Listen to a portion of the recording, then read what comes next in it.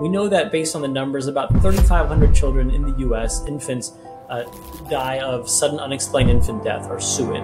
Mostly children between 3 and 6 experience frequent nightmares. If it is disrupting sleep to the point that the awakenings are prolonged and it's leading to constant sleep deprivation, then it's a problem.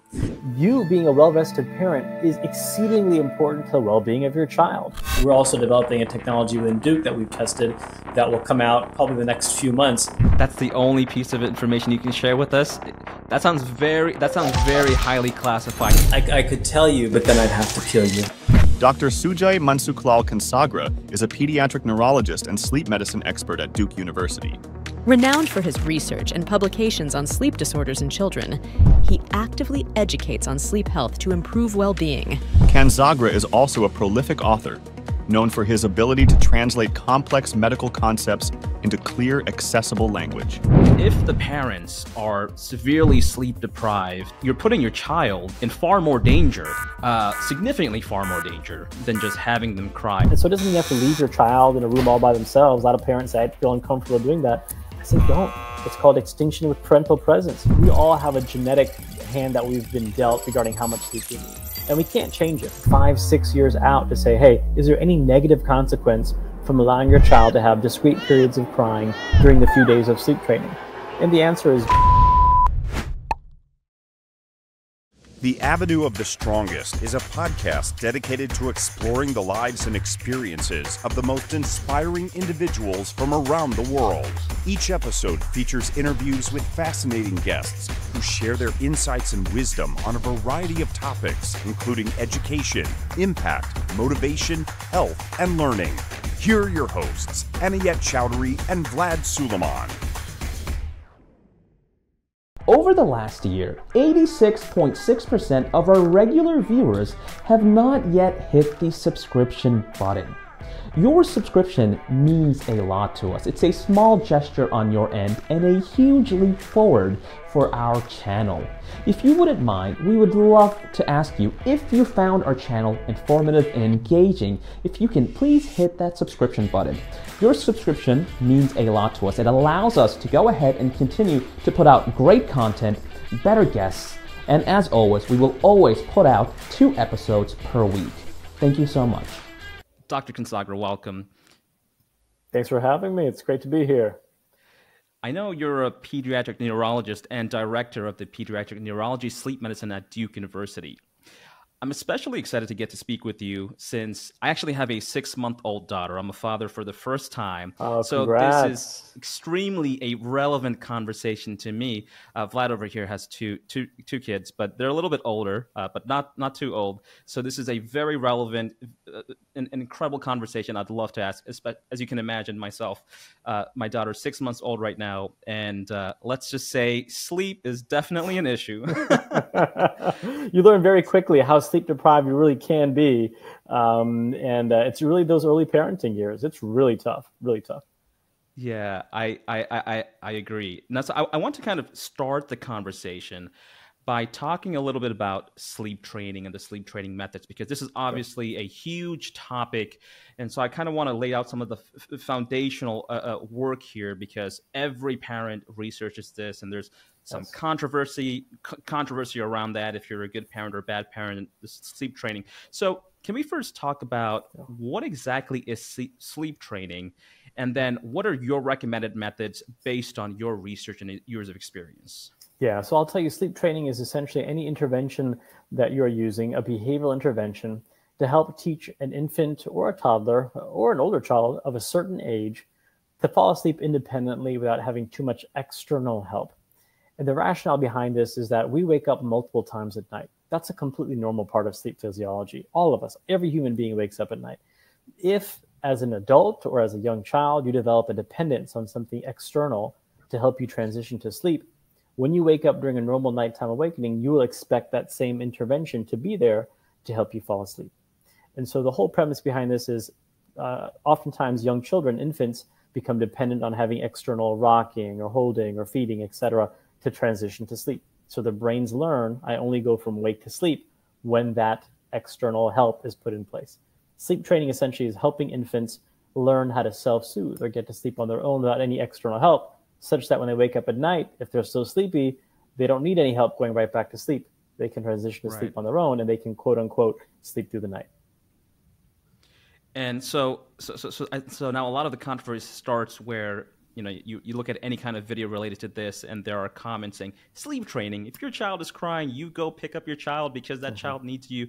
But before we talk about that, when is it appropriate to start sleep training? Because I know it's not from day one. Correct. That's 100% correct. Right. So there is a responsible, right way to do this based on what we know of, you know, with lots of studies that have been performed on these particular interventions. And so typically at the earliest, if your child is otherwise healthy, doesn't have any medical issues, and is growing and thriving, then the earliest is usually around 4 months. But by 6 months, typically you're pretty safe. Some children will respond as early as 4 months, but other children you have to wait till closer to 6 months. And on average, if you look across all the studies that have been done, it averages out to about 5 months is when these interventions are being implemented. So somewhere between 4 and 6 months is the earliest. Can you be late? Can you be late? Yeah. Yes, you can. Absolutely. So, you know, there's many people will say there's no late age. You're never too old to sleep train. And so I kind of joke that many adults also have what we call sleep onset associations. This is what I was referring to, those external things that are helping you transition to sleep. Well, many adults have sleep onset associations. So if you ever met an adult that has to have the TV on to fall asleep, that's a sleep onset association. Your brain knows, okay, I go from wake to sleep when that television is on. And if that TV turns off and they wake up in the middle of the night, it's going to be harder for them to turn their brain off and go to sleep. So really, this can apply really at any age. And you can train your brain to learn to go to sleep without these external crutches to help. Okay, so let's just get one thing clear. So you're not a bad parent if you decide to sleep train or use a sleep training method from when your child is, let's just assume in this case, 6 months old. You absolutely not. So when it comes to the debate, when we look at research studies that have been done on sleep training, there's this wonderful review that looked at 52 studies, well-designed studies, when it came to behavioral interventions to help your child sleep. And of the 52 studies, 49 of them showed that there was some type of a benefit, whether it be parental report of sleep, objective measures of sleep, marital satisfaction, maternal depression scores. 49 of them showed some improvement, and 3 of them showed no change. And there have been no studies that have actually shown a harm coming out of sleep studies, or coming out of sleep interventions to help with sleep training.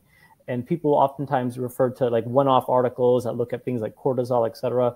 But we have great long-term studies looking 5-6 years out to say, hey, is there any negative consequence from allowing your child to have discrete periods of crying during the few days of sleep training? And the answer is no, which is not unexpected because it's a very short-term type of a process. And if you think about it, in many ways, you're also trying to help prevent your child from crying. You know, having to need something every time you wake up at night during a normal awakening and crying consistently for, you know, weeks to months is also not great. So it's not that you're like making your child cry. In many ways, you can say we're trying to help prevent your child from having prolonged crying long term. That being said, I'm the first one to tell all families, no, you don't have to sleep train. By no means do you have to sleep train. It is a safe and effective choice if that's what you decide as a family, as a unit, that's something you want to do. But there is no sleep specialist to go in there and tell somebody they have to sleep train. But on the flip side of this, I also don't want parents to feel like they need something to change. They want to make a change and be scared out of it because of all the nonsense that's out there on social media and all the debate that occurs in the social media world. In the medical world, when it comes to literature, there's really no debate. That's why your pediatricians are all going to support it. Right. That makes sense. And in terms of sleep training, can we kind of walk through? So let's just say, you know, well, I'm a parent now, and actually we haven't done any sleep training methods, but we are about to because of some of the issues that we're experiencing. And so where does one start? Because I know there's various methods that you covered, but is there one that you, what is the data show? Is it any of these methods that work, that the results are the same, or is there a recommended one that you have parents start if they ask? Yeah, there are 4 core methods that actually have data to support them based on good research studies that have been done.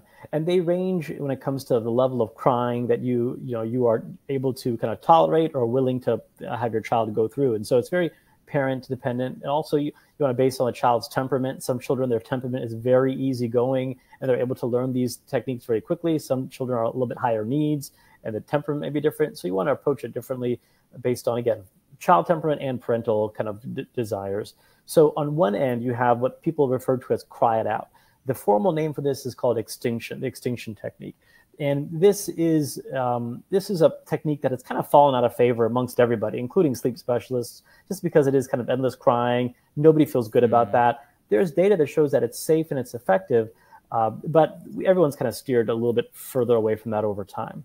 There are situations where it can be helpful. If family is reaching kind of a crisis mode, everything is falling apart, and family's like, I cannot go on living in this way, and I'm unsafe driving my child around to their doctor's appointments, etc., then you may have to resort to the cry it out method. And I'm happy to go into the details of each of these methods, but that's kind of on one end of the spectrum. The other two that I usually go to are known as graduated extinction, aka the Ferber method, and the other one is called the camping out method, aka the chair method.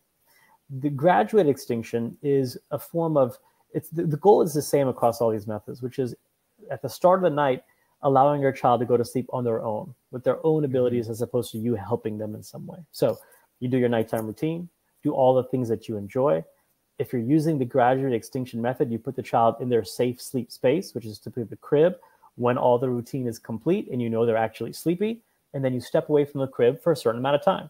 That can be 5 minutes, it can be 3 minutes, it can be, whatever the family is comfortable with, but 5 minutes is a good start. And then you wait 1 minute. And if the child is crying, after 1 minute, you go back to the crib, you soothe the child while they're still in bed. You don't take them out of the crib, soothe them for 1 minute, and then step away again. And then you wait another 5 minutes. Or you can wait 5 minutes, then 10 minutes, then every 15 minutes. The whole goal is once the child goes from awake to sleep, they've done so without your help, without your rocking or holding or singing or patting, etc. And if they can do that for 2 or 3 nights in a row, usually by night 4, you're already seeing improvements in their ability to go to sleep and sleep a little bit better through the night. That's graduated extinction. This podcast is sponsored by ArgoPrep, an award-winning educational publisher serving over 1 million students nationwide. If you're a kindergarten to 8th grade teacher or principal, be sure to check out our supplementary workbooks to get your students ready for standardized state testing. We cover all subjects from kindergarten to 8th grade. Use the coupon code AVENUE for a 25% discount off of all purchase orders. Visit us today at argoprep.com/store. I've been using the Ferber method with my second child. So my question is, how long should you be training? Because I've been using it, let's say, I believe for a month, maybe a couple of weeks. So my child was sleeping on her own, and then my mother-in-law came. And then she started to pick her up, and then everything ruined. And since then, she's not sleeping on her own. So, so for how long should you be training? So it's it's like a permanent. Yes, the grandparents. Well, here's the fun thing about sleep. I say sleep is just not a linear process. There's always going to be changes and setbacks and bumps in the road. It'll either be because grandma came to visit, it'll be because you decided to take a family trip and the sleeping environment changes, teething, coughs and colds, where you have to hold a child and soothe them because they're ill. All those things can cause a little bit of a setback. And so each time you have to do a little bit of a reset. The goal for all these methods is being incredibly consistent when it's time to reinstitute the process of going to sleep independently. So initially, children can respond as quickly as 1 or 2 nights, but typically about 4 or 5 nights. By the end of the week, you should start seeing improvements. And if you're not seeing improvements after about 6 or 7 days, you kind of have to pause and say, well, could there be something else going on? Could my child have reflux or eczema or something else that could be bothering them?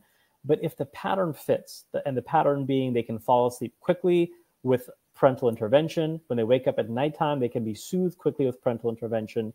And if parents don't intervene, they will kind of cry and fuss.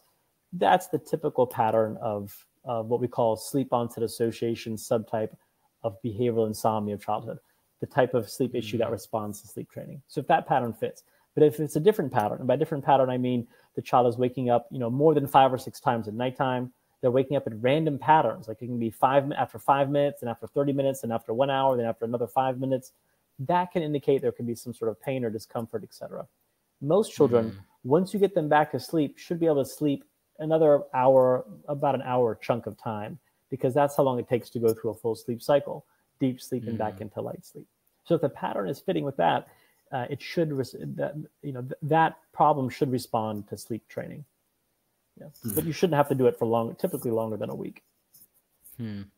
I actually want to highlight something that is very important, which you mentioned about the cry it out method, which, as you mentioned, it's kind of phased out and nobody recommends it. But you mentioned that it is the go-to method if the family is in crisis mode. And I wanted to kind of, again, reiterate that topic, because you are completely right.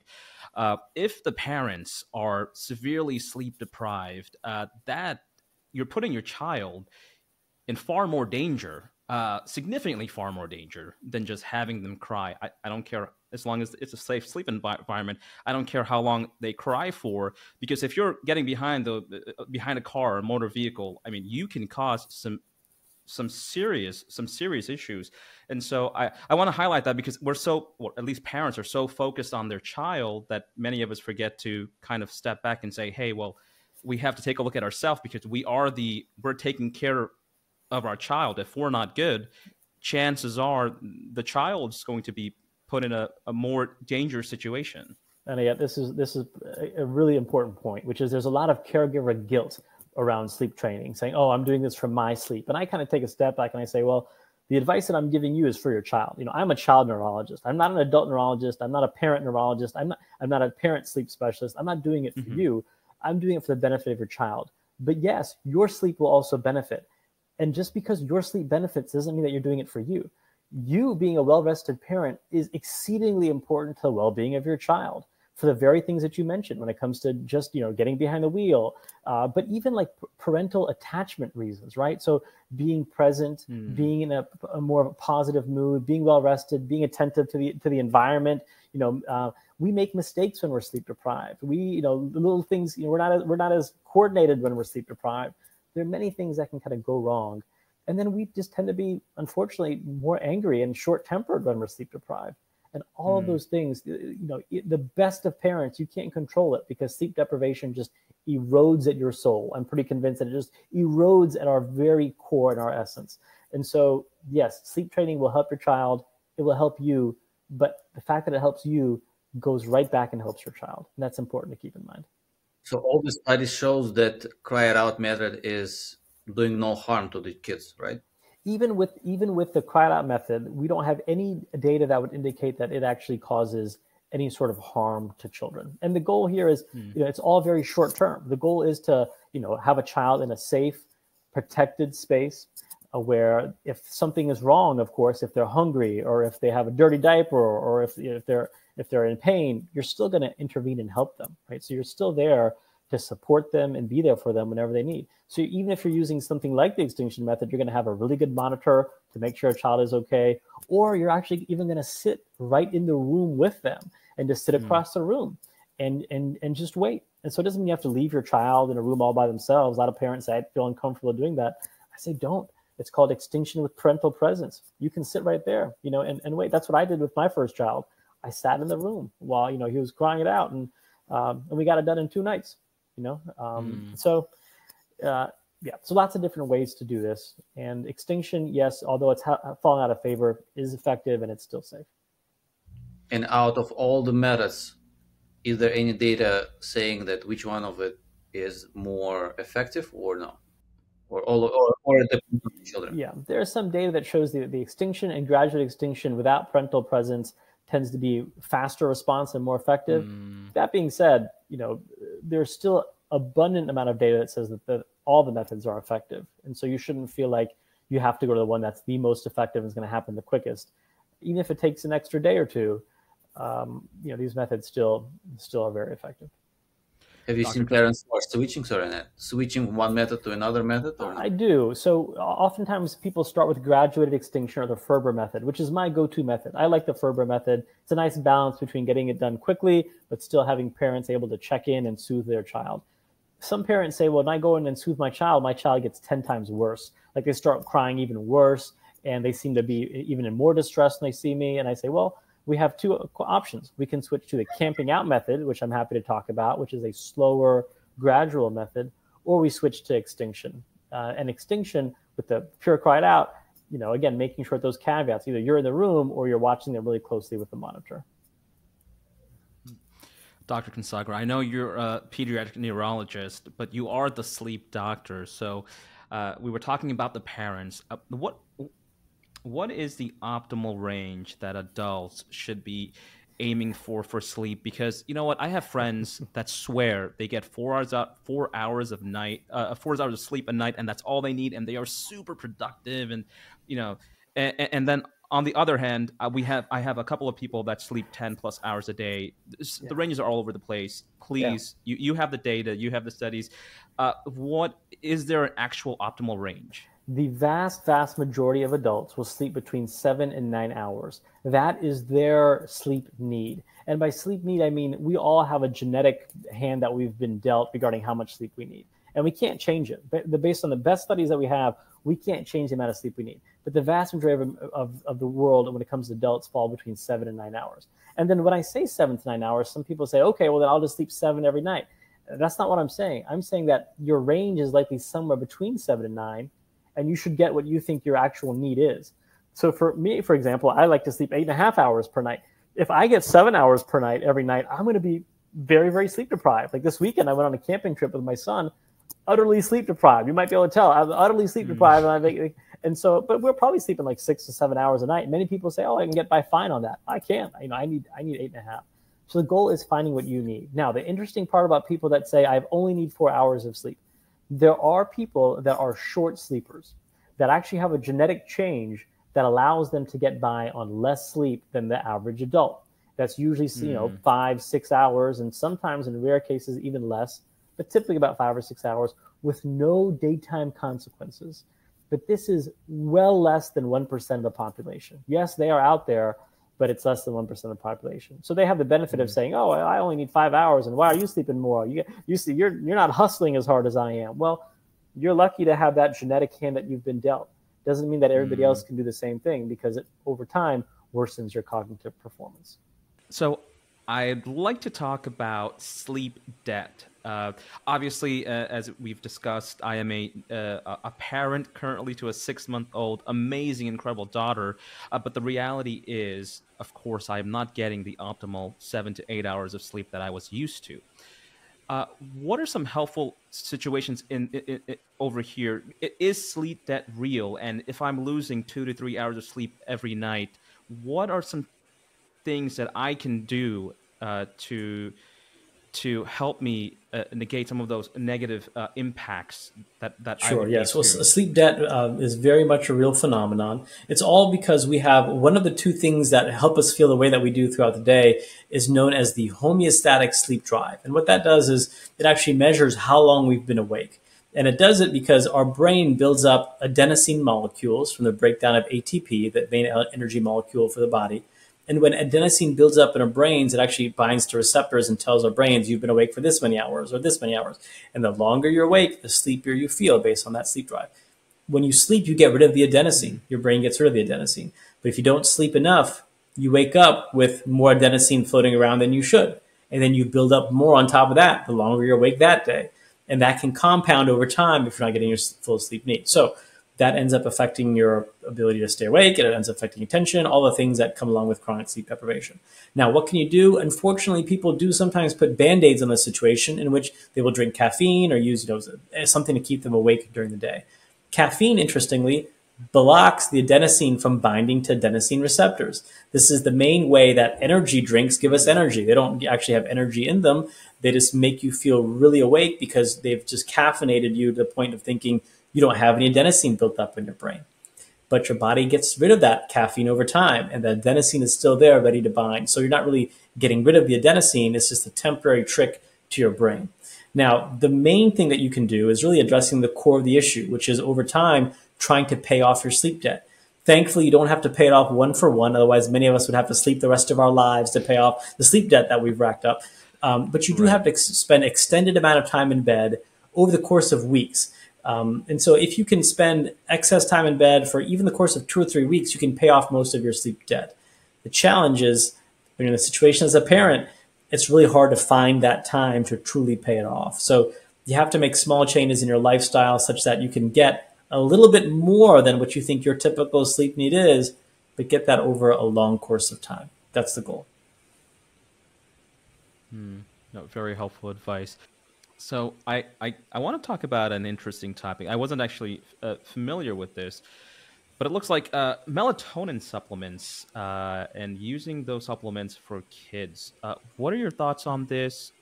And are there situations where it's recommended that children in this case are recommended to take some dosage of melatonin to help them fall asleep or stay asleep? Yeah, we'll start at kind of the basic level. What is a melatonin? It's essentially a hormone that's secreted by the pineal gland in our brains that tells us that it's dark outside and that our brains should do what we do when it's dark outside. Melatonin doesn't have too much in the way of sleep-inducing properties. And the way to think about this is, nocturnal animals, their brains also produce melatonin at night. But melatonin tells their brains to stay awake the rest of the night because that's what they do, because they're nocturnal. So it doesn't have too much in the way of sleep-inducing properties. What it does is it really signals your body clock. For children, there's almost no indication if your child is otherwise healthy, thriving, doesn't have any comorbid medical issues.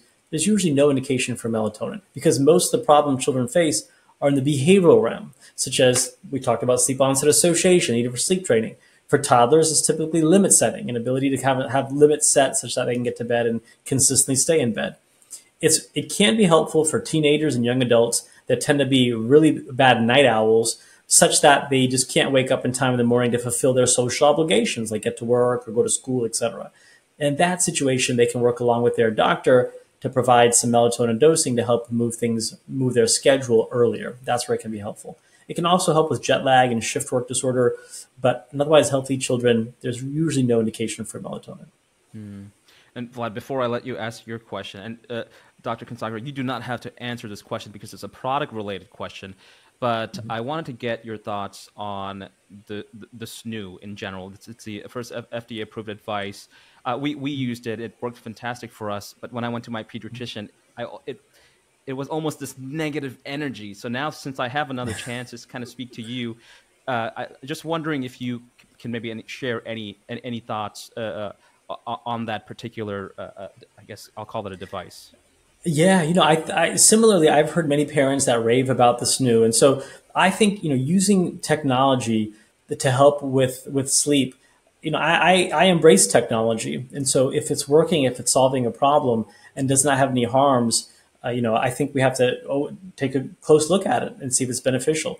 And so, no, I do see some families, certainly they like it. The goal over time, of course, is independent sleep, is trying to sleep on your own without having external things to help you. And so, but when you're really young, which is the ages that the SNU is used for, when you're like, 1-2 months of age and you're too young really to learn a lot of those self-soothing skills, it can be, an extra help to potentially get your child to sleep better at nighttime. So again, I'm not opposed to technology that's to help children sleep. And I have to also have a caveat here is that we're also developing a technology within Duke that we've tested that will come out probably the next few months that we also think is going to help children that have sleep issues become independent, strong sleepers.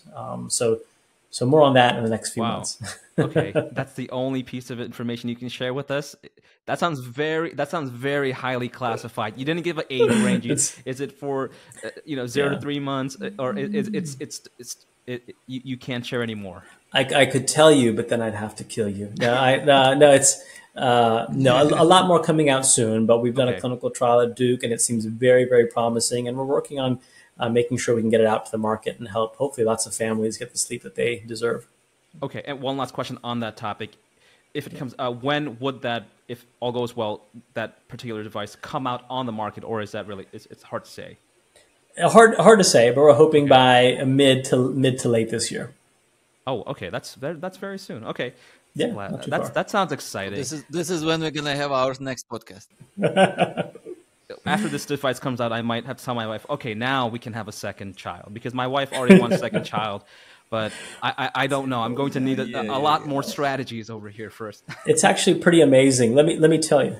Well, one thing I've realized, and I've always known that sleep is just such an important part of those early childhood months for parents, for children. But when we started talking to parents about, when we were doing some customer research about our particular device, when people would tell us, if I had this in my house, I would have had another child. It really just speaks to you. It speaks to the kind of decisions that have to be made due to the pain and agony of sleep deprivation and what it's done to people. And so if we can relieve some of that pain, some of that misery, we would be very happy to do that for families. So fingers crossed, we're able to bring it to large numbers of people. Super excited about that, and we'll definitely be sure to pay it close attention. I actually want to speak about the setup in the room. So Yes. what kind of setup the ideal for the good sleep? Because a lot of parents also using, the stars because it's like beautiful, nice, but it's very bad because it's giving you light, right? Well, I will tell you that for children, and again, depending on age, we can start with a very young child. So a really young child will, first few months of life will likely need to feed very often at nighttime and will need to be close to a caregiver. And so having a bassinet, so a safe sleep bassinet close to the bedside is usually the ideal setup. Whatever you're using should be certified by the Consumer Product Safety Commission. That's what you kind of want to look for, that they've met the federal safety standards. And so bassinet usually for the first few months, then moving over to crib whenever the parents are ready. The American Academy of Pediatrics recommends that the crib remain in the parent's room for at least the first 6 months of life. We think that's somewhat protective against sudden unexplained infant death. And so keeping the child in the room can be helpful for those first 6 months of life, not bed sharing, but room sharing. And then as a child becomes older, we're talking around 3 years is when you're transitioning to like a big boy or big girl bed, a toddler bed.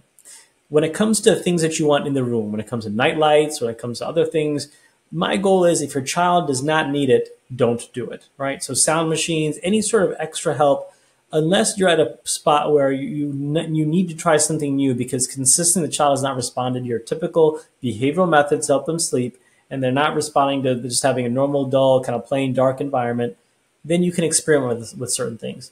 There's no harm in a little bit of light at nighttime as long as it's not too distracting, as long as it doesn't cause extra fears. And so sometimes having night light will cast shadows and children have active imaginations. And so you have to be a little bit careful with that. But there's no ideal setup as long as it's, number one, comfortable for the child. Number two, for older children, typically on the cool side, we talk about 68 to 72 degrees, having the room somewhat cool for your toddlers and older children, adolescents, etc.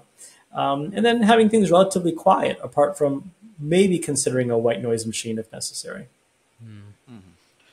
I also want to touch upon fears because you touched this topic as well. So the research shows that mostly children between 3 and 6 experience frequent nightmares.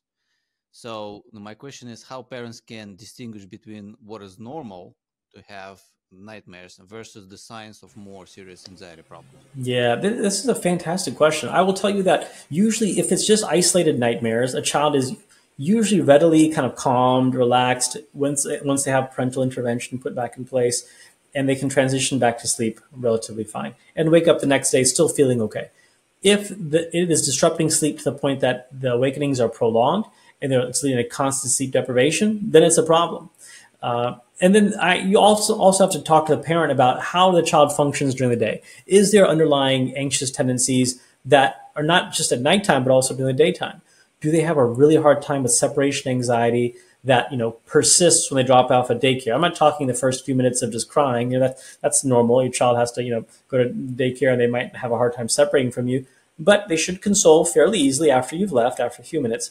If it's going on and on and on, and if your child is adherent to routines, asks repetitive questions, these are all signs that they may have underlying anxious tendencies. And we know there's a strong genetic component to anxiety. So if a caregiver has anxious tendencies, they're seeing some of those signs in their child, they should take those seriously as well and seek out some professional help if necessary. Mm-hmm. Dr. Kansagra, as you were mentioning, as you were speaking, I have a quick question that I want to ask you that I think it's important for parents because we've experienced this. This is the topic related to SIDS, so sudden infant death syndrome. Obviously, as a new parent, I don't know what it is. Maybe it's TikTok, maybe it's the parent community, but this is, I would say, very worrisome to especially first-time parents. My question to you because, I had a lot of anxiety with this, and I would check the monitor every 5 minutes to see, if she's breathing or not. Mm-hmm. If you have a safe sleep environment, how worried do you typically have to be when it comes to SIDS? Because I feel like, logically speaking, I should be nowhere near as worried if I'm following safe sleep guidelines. Mm-hmm. So am I right in thinking that? Because I feel like it's overblown, and I'm, as a first-time parent, I'm overreacting to it, and maybe it's a common theme that most first-time parents go through. Even if you're not sharing the bed. Yes, yeah. So this is tough. I will tell you that once you've done all the things that you can do from a safe sleep standpoint, is there a guarantee that nothing will happen to the child? Unfortunately, no. We know that based on the numbers, about 3,500 children in the U.S., infants, die of sudden unexplained infant death, or SUID. That can include accidental suffocation. That can include SIDS, which is death from without any clear recognizable cause, such as suffocation. But we know that your chances of that happening drop significantly when you're in a safe sleep environment. Now, we talk about bed sharing, and certainly bed sharing, unfortunately, is a risk, despite all of the back and forth debate on social media. We know that based on the studies that we have, that bed sharing, it is risky. These surfaces are not approved based on firmness, based on chemical testing for children to be exposed to them. And the other thing is, people say, well, fine, bed sharing, but I'm just falling asleep on my couch with my child.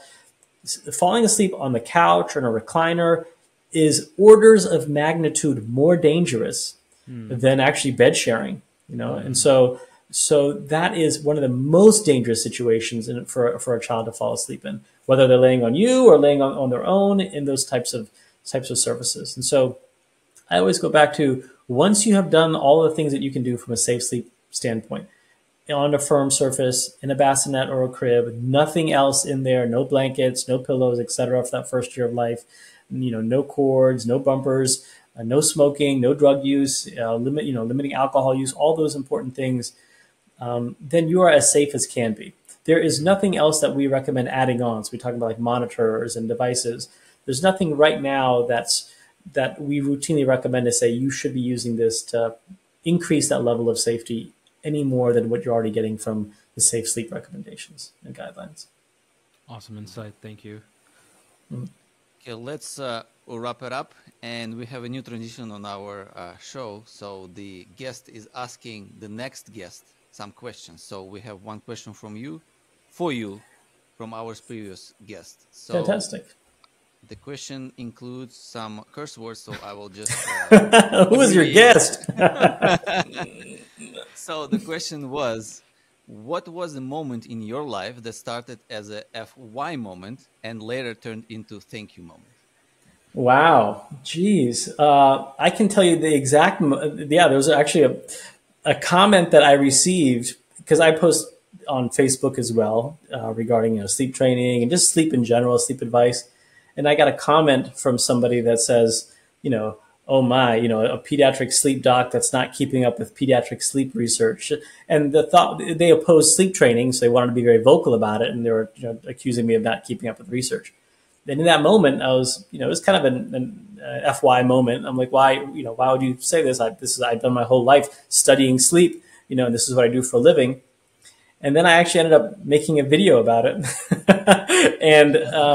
and just showing that, hey, look, not only do I keep up with the research, but I participate in the research. And my quote was, I am the research. And I showed all the research papers that I've written, and it was kind of like a joke, and, it was a little bit pompous, but I was doing it just kind of be funny, and kind of respond to someone trolling me about not knowing my field and my research, whereas this is what I do. And that video really just kind of blew up and started my whole kind of social media adventure. And so I kind of have to thank that person, even though they were trying to be nasty online, ended up really kind of escalating my social media presence. So it's a thank you to them. So if you are watching, thank you. Yeah, right. That's right. I love that. And to wrap it all up, the final question to you: what question would you like us to ask our next podcast guest? Yes, it has to be sleep related, right? And so I would say, what is one tip that you have that that optimizes your sleep. How about that? Fantastic. We'll go ahead and ask that. Dr. Kansagra, what a pleasure. Can you please let our audience know where they can find you? Anything else that you would like to share? I know you have super interesting and exciting things going on. Anything that you'd like to let us know, please do. Yeah, please come find me on social media, any platform, TikTok, Instagram, Facebook. I'm that sleep doc, at that sleep doc. You can find me anywhere, and I try to give you guys practical, actionable, high-yield, science-based advice to help you and your children sleep. That's what I'm here for. Thank you so much. What a lovely conversation. We had a fantastic time. Thank you so much. Thank you for having me.